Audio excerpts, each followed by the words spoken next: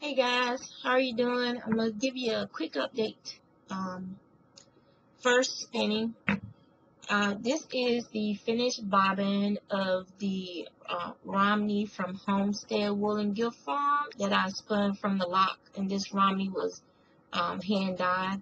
I basically used the locks as die stoppers, and you can see it ended up being a really nice color variation of golden yellows and greens and variations of purple and lavenders, and even some reddish and browns in there. This was the romney also from Homestead Woolen Gift Farm, and this was in a natural. I don't know if it'll focus on that. Maybe not. It's the natural color. It is a brownish gray. And both of these are going to end up being, this will end up being a fingering weight, and this will end up being a heavy lace to light fingering once it is applied. And they'll both be a 3-ply. The leftovers from both of those skeins is on this bobbin.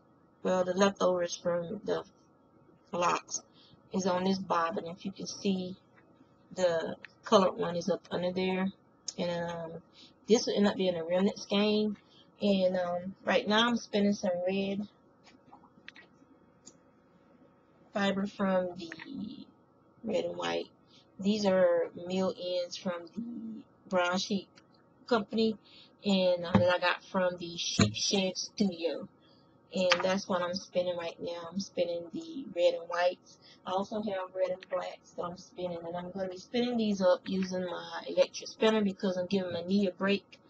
My knee isn't very happy right now, even using the bead, and more likely I'll have to.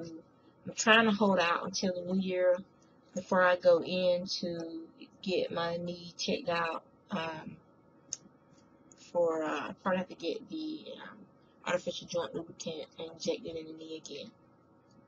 Also, I ordered a pair of the scissors from Claire, Bob Wilson 123 on YouTube, and I freaking love these scissors. Love them to death. So, thank you. Projects. I got an order for a character hat, and so I finished it, and it'll be going out in the mail tomorrow. I finished my puff stitch cowl, and I added some more sheep, little sheep in the background, and hills, and some puffy clouds, and some blue skies to my first attempt on using the Inktense pencils on a canvas bag. I need to go to the hardware store and get a piece of plexiglass, either plexiglass cut or get a piece of plywood cut that will actually stretch out this bag so I can press down harder when I'm using the pencils and stuff, because it was on the cardboard. I couldn't, get it into all these little grooves and stuff on it. But yeah. But I'm happy with the way it turned out. It looks pretty cool. So, consider it my first attempt doing that. And that's pretty much all I have finished right now.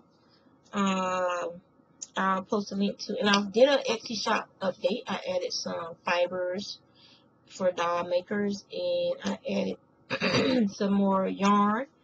So I'll put a link to my Etsy shop below for you guys. You can go there and see the new yarns that I added, and I'll be adding more yarns. Now that I have a system that works, I'll be adding more yarns to the Etsy shop, and I would also like your feedback. No, I'm not going to drop the prices because my prices are actually a lot cheaper than a lot of hand spun yarns out there, and you get a lot more yardage from me, and you get a better product than some of the stuff that's out there right now. Yeah. Sarah Hepworth can attest to the quality of my hand spun yarn. As well as several people in the Norfolk, Virginia area who use my yarn and who've hired me to do custom dye and spinning jobs for them. And that's pretty much it. I will see you guys later. Hopefully I'll be finished spinning this up this week, the red yarn, the red fiber. If not, then maybe next week. And then I'm gonna start on that big bag of fiber in the corner. But to me, it's over there in that corner. That bag of gray fleece is from one of the Waltzford Acres sheep.